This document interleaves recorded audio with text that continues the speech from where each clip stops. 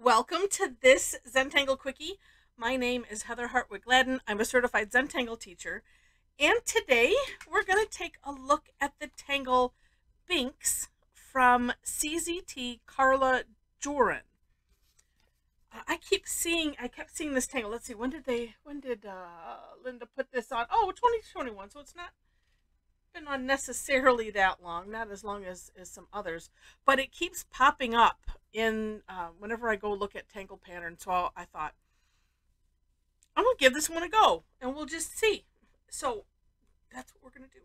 All right, I did flip up the steps, and so Carla, if you ever watch this, I hope that's okay. You can do, if you can flip step 1 and 2 if you need to, but I found that putting step 2 first helped me in doing it. And okay, I'm going to try to draw a big one here. So I'm going to start off with a squished orb, or, an ovalish type of shape. And then somewhere in the, towards the center, like this, we're going to, put an orb, but we're going to, fill it all the way in.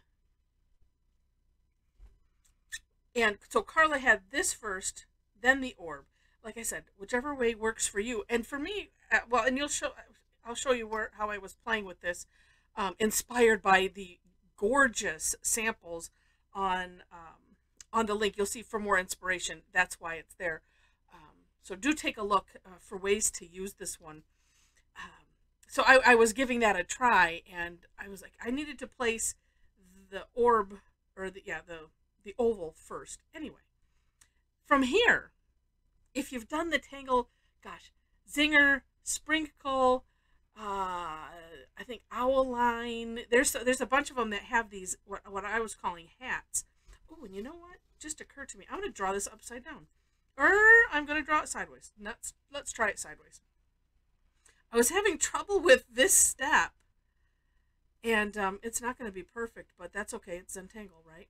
So we're just going to do like little C-shape curve lines. And this is where you can have fun with it and have them, gradually get smaller. Mine are ending up, well, no, that one isn't too bad. Mine were ending up looking a little bit squared. And, you can just make this go as, as small as you want. Okay? Oh, I forgot a step. Darn it. Okay, flip it. Never mind this. I'm just kidding. You can do these ones out of order. This one, not necessarily, because you do have to have these two to get things started. But after doing, I was so concerned about doing this part, so my brain jumped ahead. All right. Up here, I'm like, why does it look so naked? That's why. So we're just gonna put some curve lines up there at the top. Kind of looks like a Sunday top or something.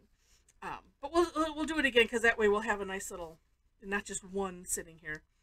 So again, I found it easiest to start with the oval, because that way you could kind of place the oval wherever you want. Then put in the filled in orb. And you know what?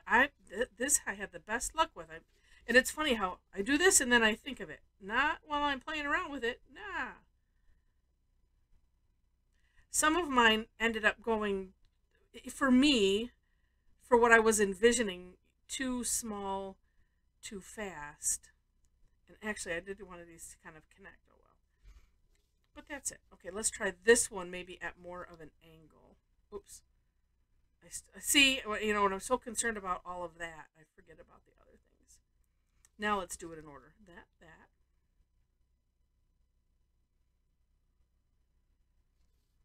I'm going to try it the other way.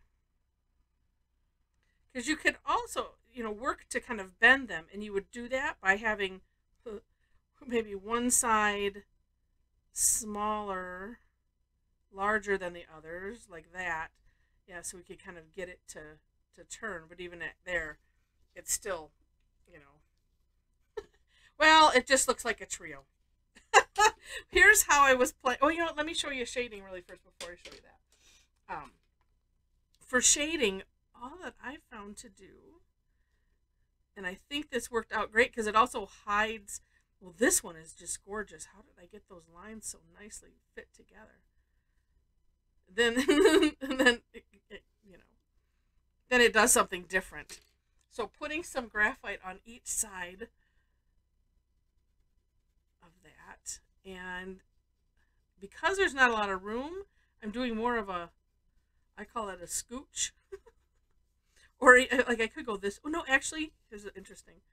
I think this way I get more of a narrow gradient, or if I'm going this way, I'm using more of that surface. So I'm going to stay with the scooch. Yeah. All right. Yeah. And then, I'm going to put, let's see, I'll put it on the inside of here. Or maybe kind of on the line, then I can decide. Let's try the first one.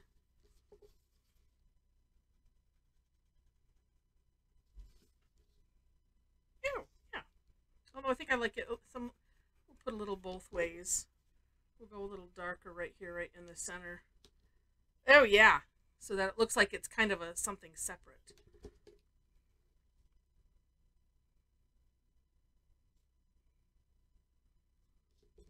Ah. As I'm trying to grab them, they're flipping out of my reach. Like fishes out of water. Yeah.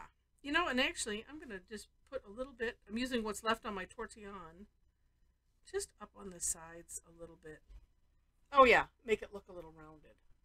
That helps. Yeah. All right. So again, the For More Inspiration link, Carla used this. Why is it going? It's going dim all of a sudden. Okay. Or dark. She used it as like a seed pod. And hers is way more gorgeous. So take a look at that for that reason.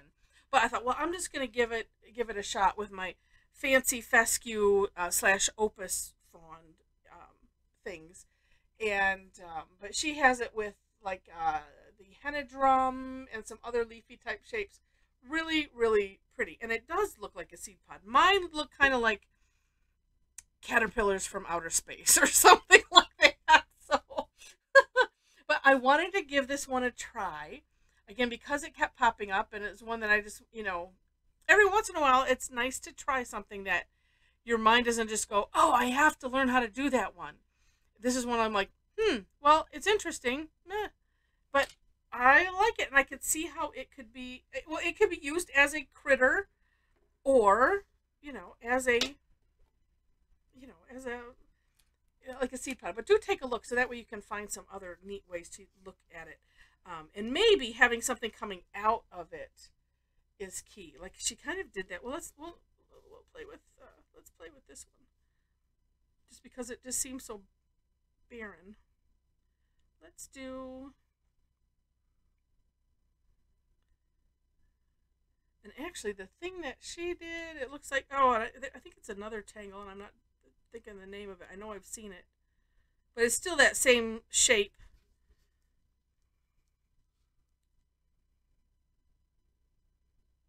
Yeah, see, it'll just look like like she said, like a seed pod.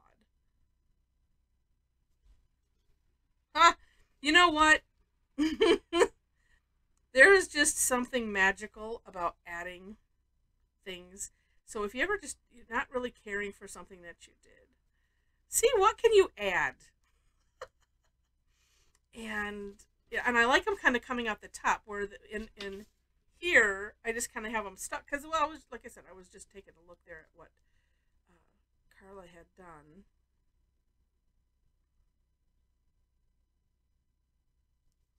Oops. Well, that was a little sloppy, but that's okay. All right, now it looks cute. Oh, and then you could do, all right, let's